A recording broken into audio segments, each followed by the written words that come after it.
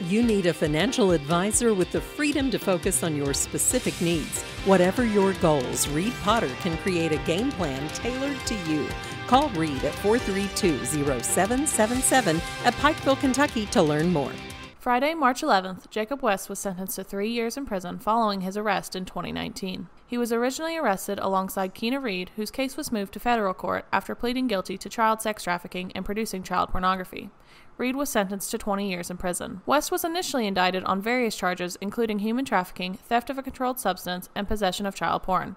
Preceding the sentencing, several charges were dropped due to lack of evidence, leaving 2 charges: tampering with physical evidence and theft of a controlled substance. Several members of West's family gave character witness statements in an attempt to get his charges reduced. However, the judge sentenced West to 3 years for tampering with physical evidence and theft of a controlled substance. Judge Coleman stated with this being a serious crime, probation or alternative sentencing would diminish the crimes committed. For Mountaintop News, I'm Brianna Robinson.